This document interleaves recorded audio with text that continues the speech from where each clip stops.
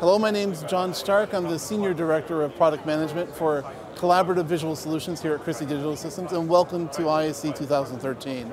I'm here to talk about a couple of brand new processing products that we have for the command and control marketplace. First up is the TVC-700, which is a small form factor, cost-constrained, Windows-based processor for the command and control market that drives up to 18 displays. It's driving a 2x2 55-inch LCD panels directly behind me. It actually is designed specifically to allow our customers to run their applications directly on the processor to take advantage of the full resolution of the display.